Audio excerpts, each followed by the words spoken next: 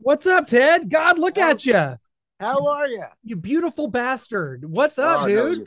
Hey man, you're the best. How are you? Thanks Well, for having me. And hey, welcome to On the Road to Rock. This is a first. Actually, Ted, you don't know this, but you're kind of like a unicorn of this show. After 8 years, it's finally happened. The unicorn has been captured and bottled up right here for everyone's naked, steaming eyes. Right here. This is great. thank you, man. And I'm feeling particularly horny like a unicorn as well. So thank you. I appreciate that. Well, So me too. I see your Kiss Asylum poster back there. Now that's making me getting all the feels. So yeah, yeah. Some of right my there. autographed albums. Those are just some of my autographed albums up on the walls over there. There we go. Let's come back. Dude, Ted, you would be so jealous. I saw Bruce Kulick and his gang, Eric Singer on drums, actually in Vegas, right around New Year's, doing all the Kiss '80s stuff. It was a great deal. Todd Kern sings with them. It Oh, was, Todd's great. I yeah, love Todd. I did some work with the Sin City Sinners with Todd. I love Todd so much, man. That's awesome, man. And of course, I love Kiss, and I even just got recently. I played with Ace Frehley, so that was the one guy I never played with, and he signed my doll, and everything's great. So love Kiss, man, and I would have loved to have been at that show with you. yeah. So you had a unicorn as well, and so this is just life, treating us well. Well, you sort of made kind of a big announcement just a few hours before coming on the show here, Ted, on your social media there. Um, dare we say 2023 is the year of the Ted Poley farewell tour? Can we need to we need an IP for the name? Maybe we got to figure this out. It's the beginning of the end. Yeah, the past 3 years have been horrible. We've been locked down, not able to travel so much. And this year I said, that's it. I'd rather go out with my boots on. It's time to go around the world one more time. So there we go. Thanks for leading into that. The start of the Ted Poley 2023 One Last Lap Around the World Tour. And that actually will start in I've already got dates, I believe, starting in Belfast and then on to Wales and Scotland and UK and England and all that good stuff starting in March of next year. So, a true world tour. And thank you for that announcement and lots more dates to come. And come on out so that I can thank everybody and say, farewell. It may take a few years. The world is a very big place, but I want to go out and sing the songs one more time. Thank everybody, give them a hug, take a photo, sign their stuff, and say goodbye and thank you. So come on out, don't miss it. Last time around, a lot of work. So will there be any danger shows intermixed in this, or this will just be your band? This is it. What's it going to look Whatever I like? do will be part of this tour. As far as danger, even that stuff is so mysterious. Even I don't know what's going on with that. But you can bet if you come out and see me, you'll certainly hear, some of your favorite songs. And basically everything I do will be incorporated into this tour. I'm starting to play guitar. I do some acoustic shows. So the first few legs of the tour may be me acoustic, and then some festivals, some electric stuff, some other countries thrown in. Of course, Monsters of Rock cruise in the middle of that whole thing. So 2023 is going to be the year I get out there and say thank you and hug everybody. And I hope to see everybody. It's going to be awesome. A portion of my proceeds always goes to help support no kill animal shelters. So I hope that everybody within earshot of my voice out there, you've got really good fans. I know they're good people. They all have pets, and there are a lot more out there that could use their help. And so please donate a couple of bucks to your local no kill animal shelter, and I'll be touring the world. And if I have anything left over, certainly that's where the money's going. So awesome. Ted, that's so well said. And I'll be honest, like I did not, you've been an inspiration to me in a lot of ways. I'm a huge fan of your music, but that's all secondary because we've got to talk about the animals for a second because I didn't grow up with a pet. I never had a dog, never had a cat. My girlfriend has cats, and Ted, ever since becoming like Facebook friends with you, seeing your posts, seeing how passionate you are, I've become so attached to her cats that they're like mine now too, Ted. And now I've become a cat lover, and I'm blaming you, and it's a great thing, but you do such great work with no kill animal shelters. And I hope, and I'm in Kansas City, so I hope the same goes for here. Anyone with an earshot that knows the great shelters here, and there are several. Ted, you just turned me into just a big sappy cat lover, and I'm No, man, you know what? I am so thankful. That's why I do interviews like this. I pretty much, said all there is to say. Nobody needs to hear how Danger got together, but I do promote. I try and do my best for different charities, especially for the animals, which is a constant for me. And again, to just let you know that I'll be coming out. Otherwise, I just appreciate this time with you, man. And we got here. Look well, at us. look at us, look at you specifically, man. I always say a band, an artist should never stop touring when if they still have their hair and they still look as good as you do. So, man, I don't know if 3 years is going to be long enough.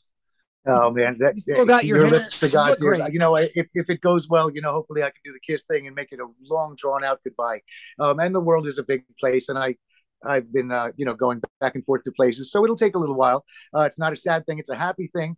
A new chapter in my life where someday I get to support other music, eat what I want, and shave my head. But for now, I'm still singing pretty well. I'm working out, and I miss everybody. It's been, like I say, 3 years of lockdown, and there are a lot of friends out there. I've been making some videos over the time, but there's nothing like getting out there and just really hugging everybody. And seriously, I've never looked forward to anything more. If you come out, every show is a meet and greet with me, and that's it. I really want to meet everybody again, and I appreciate everything. So thank Well, you all, and come on out.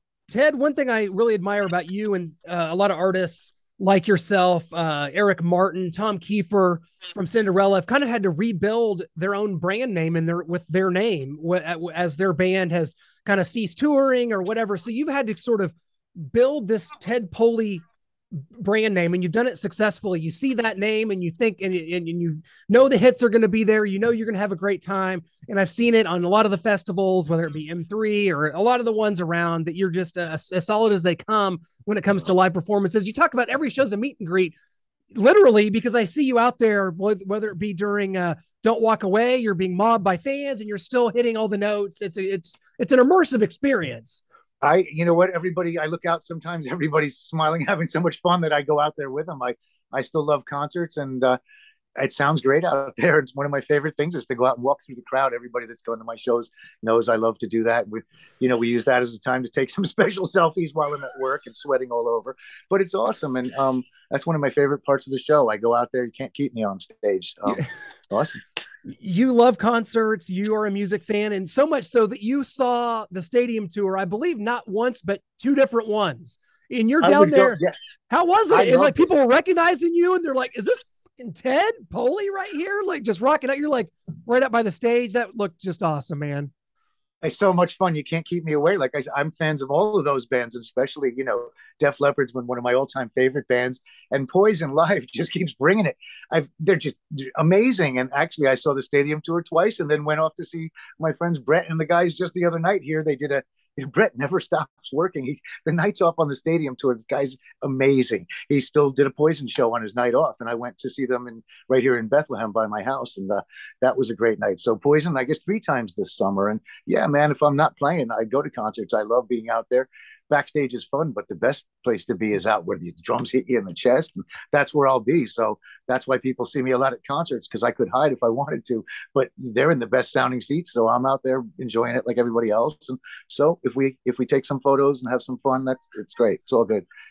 Well, I'm going to see the show here next week in LA. So I'm flying out to LA next week for the show at SoFi Stadium. So I haven't seen it yet. You've got to, you're my source here. Of course, I've seen all the videos. I saw Motley Crue's last show in LA in 15 when we thought it was the end, so here we go. Is Motley Crue, were they bringing it too? Like, I mean, give us a good look, a review. You want to know something? It's amazing. And just to see these guys still kicking butt, everybody, it's like seeing old friends. I've seen these tours for years, and just to be with them in the same place and get that energy, and just to see, fortunately I had some good seats. Joe Elliott's feet were like, right here. It was awesome. And I got to, just see them up close, and it's like seeing old friends. And everybody sounds great. And of course, the technology now, the shows are off the hook. And there's nothing better than a big, loud, awesome concert. And I wish I could go with you, man. I'd go a third time, man. I just want to, it's a ride. You just want to get right back on. I'll tell you. Well, you're right. And it's an experience that over the last couple of years, I took for granted. Live shows, Ted. I travel around the country. I do this. I do interviews, and I'm just all over the place. And like to not have that for a couple of years, it was like taking away your ability to breathe. And I know that's the same for the artists. We all felt it the same, and it was just brutal and it was terrible. And I hope it never happens again. Yeah, me too. I mean, but yeah, it was like, I decided to do this when I was about 3 or 4 years old, and I'm 60 now. So they pulled the plug on pretty much everything I knew. And so that's why right now I can't wait to get back out there. I've got shows this year. You'll see me popping up here and there, but again, next year I just plan on a lot of frequent flyer miles, a lot of ground miles, and I don't think I'll be home a whole lot. So I'll leave a big bowl of food for the cats. I don't know that there's anyone like you, Ted. You even offer up at times to go do private shows when if someone wants to hang out with Ted for the night. You post it up, say, hey, I'm free tonight. Anybody want a show? That's freaking cool. And if I lived anywhere near the East Coast, we would have been hanging out quite a bit, bud.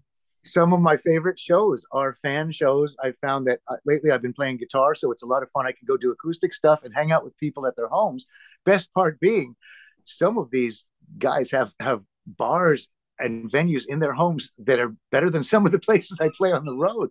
So it's been so much fun. And then, yeah, I mean, you go, what better job can you have than to go to somebody's home? They're inviting you. There's usually some food and some drink, and they're just happy that you show up. And, I'm not Eddie Van Halen on guitar, but I have fun and we sing, and it's more of a casual setting. So everybody has a good time. And I've had the most fun with those shows. So if anybody out there is listening, would like a Ted Poley show, I piggyback my shows off of tour. If I'm playing in a big venue and I have a night off, I'll come and sleep on the couch, mow the lawn, and sing Bang Bang for you.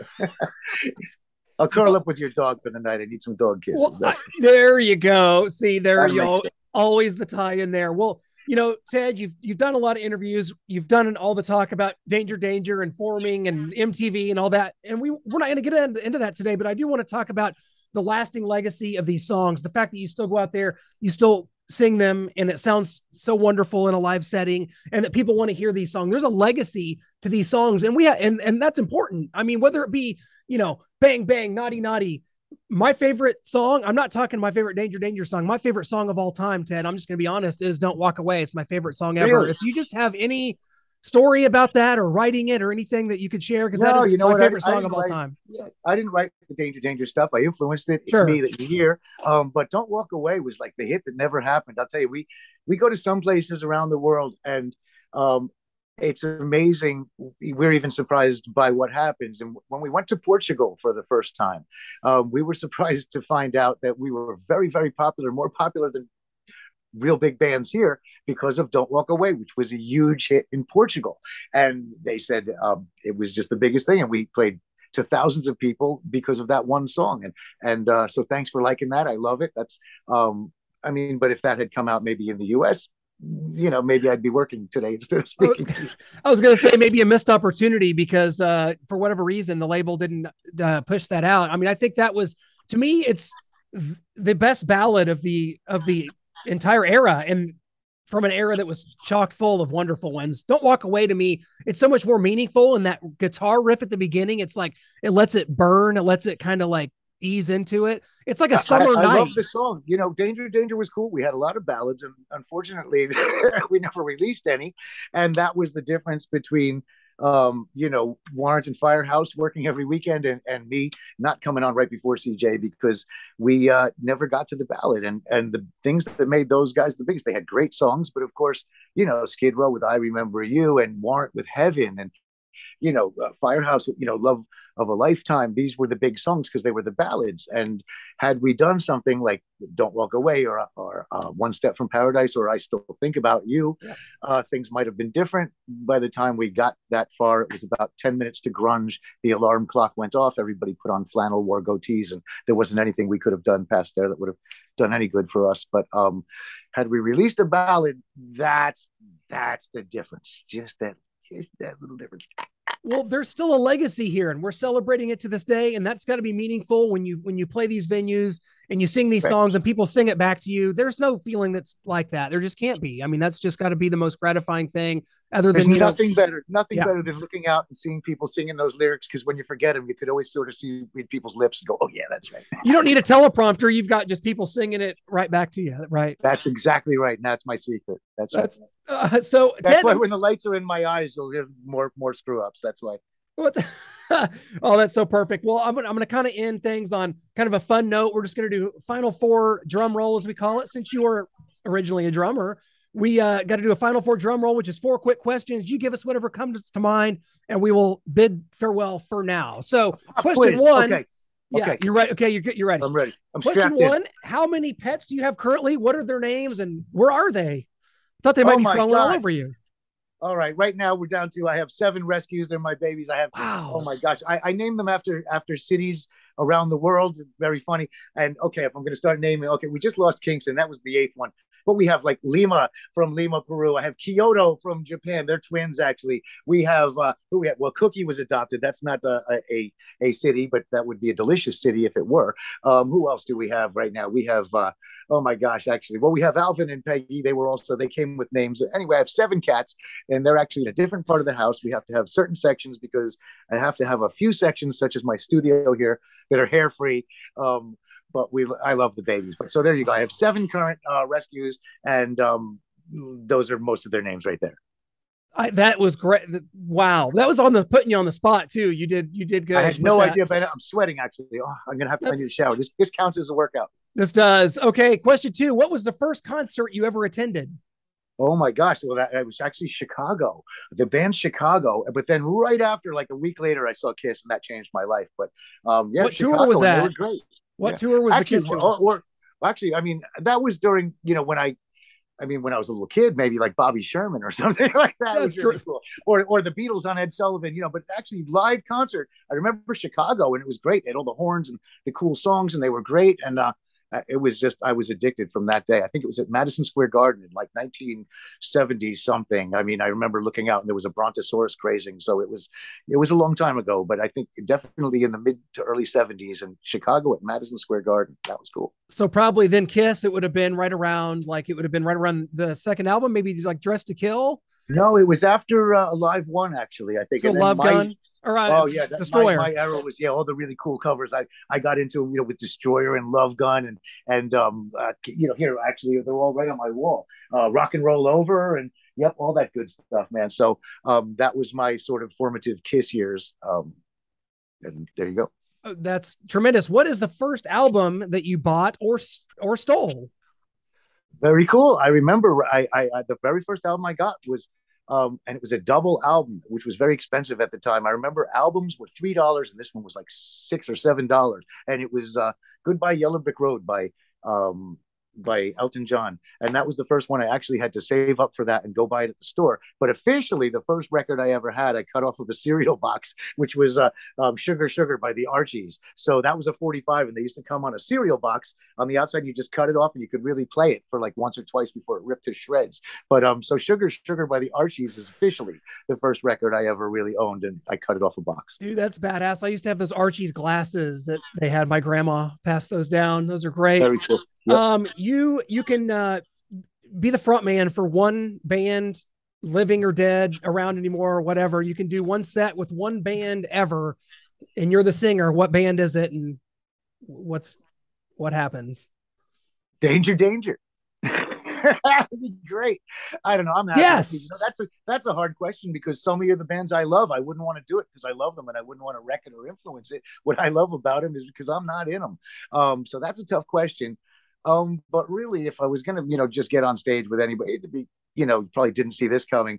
I'd say Journey, but not a chance because I'd be judged, by a Steve Perry level. But I love Bob Marley. I wish, I'd get on stage with Bob Marley or just really, really the Partridge Family. Maybe I think that would be the best. Yes. I would like to say I Think I Love You with the Partridge Family. I think that would be a dream come true. That is a great answer, Ted. This has been so much fun. And this is just the beginning because we're going to see you out somewhere there in the stratosphere coming up here in the next year or 2 or 3. And I can't wait to do it, my friend. I might even get married one of these days just to have you come do that. I don't know. I've never done it. Is that a good idea or no? I think it's an awesome idea. Yes, we should definitely do that. Yes, yes, absolutely.